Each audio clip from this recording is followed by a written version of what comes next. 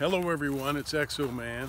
I wanted to give a brief update on our pet that was shot in the face. You may or may not have seen the videos and know what I'm talking about. We have a cat named Bob who's been with us for some years. We rescued him out here in the woods. He was a feral kitten. He's been neutered. He's a good cat, really good pet. We love him. He was shot in the face, and I did a video about it, and there was quite an outpouring of emotion. A lot of people with a lot of compassion for animals came forward, and I was surprised. There was a lot of people talking about this, and so I feel compelled to give another update on Bob. Some of the responses to this were very, very angry, and it's very understandable. And I appreciate the concern, but let us not hasten to too great an anger. I don't know who did this. And if I did, I would have to let the police handle it. There's a lot of talk about ass whoopings and beat downs and things like that.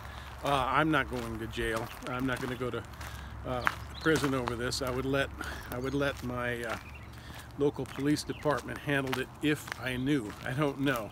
I have my suspicions, but you can't go beating people up on suspicions. That's what goons do. I'm not a goon. I don't, you do stuff like that and you end up finding out you beat up the wrong person. So anyway, I don't have anything negative to say about those people who feel that way. Again, I understand that, and I see it as compassion for animals more than anything. But let's, we don't want to get too carried away. I'd like to find out who did it, but that's a tall order right now. And I do have the police looking into it. I said you can't have investigations of cat shootings. Well, the police are trying to at least put some information together. We have a police report, and we've talked to animal control.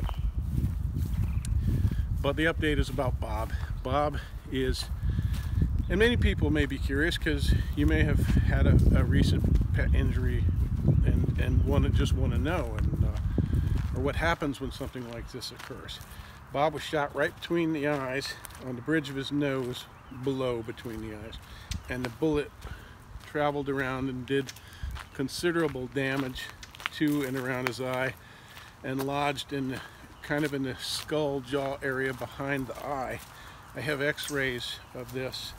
And of course, there will be no surgery to remove the bullet because the risk might outweigh the benefit. So the projectile will stay for the rest of his life, probably where it is.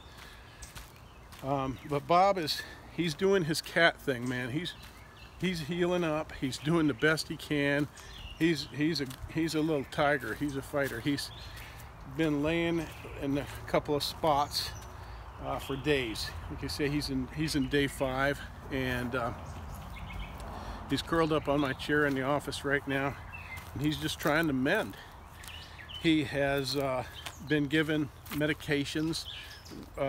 We've had 5 medications. He's got steroid and antibiotic and eye drops and just several different things. And we have to get up, we have to do this, late at night, early in the morning and through the day. But he's responding very well.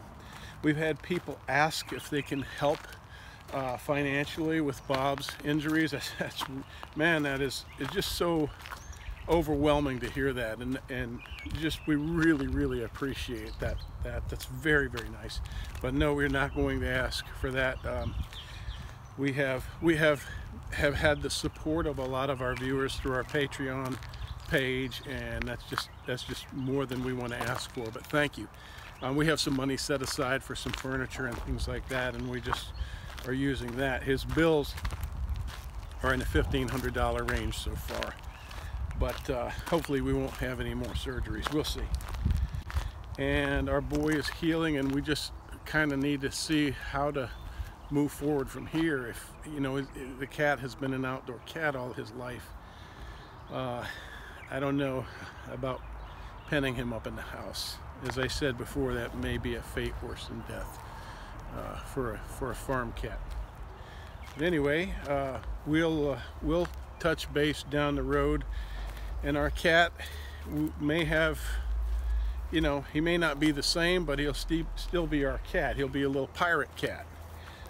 I doubt he'll get much function back in that eye, if any, but it is moving in unison with the other eye now, I noticed, but it's not closing as it should. It's stitched together so that it's closed as much as possible, so that light is not damaging his cornea, or retina. How's your kitty doing? So much better. Yeah? Thanks to all the love and prayers and healing energy that you people are sending. Yeah, I think that. Thank you so much. I really think that helps. Oh my gosh. Oh my gosh. Yeah. Well, so much. There's a lot of people that need love and prayers, and yes. So we are so appreciative. We take those prayers and love and send them right back out to the world. Thank you, everybody. Thank you. For sure. Thank you. And Bob thanks you. Yes. Yes, he's a little sweetie boy, and he's getting so much better. Yeah. I'm looking out past you to that egret out there. Yeah. That's so cool. We're so lucky. Yeah. Life is good. Yep. We have sweet babies. Sweet animals by our side. What are you doing, silly? Stinkers. But yeah, that's it. And just again, thank you for the outpouring of compassion. Consider giving to your favorite animal charity rather than trying to send us money. There's so many.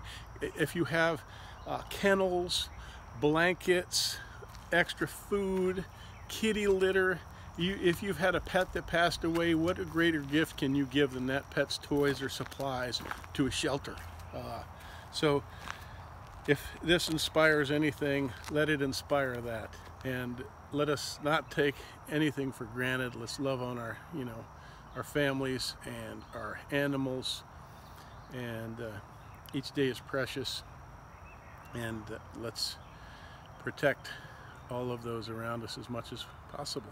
Okay, thank you again, everybody. Thanks for watching the videos.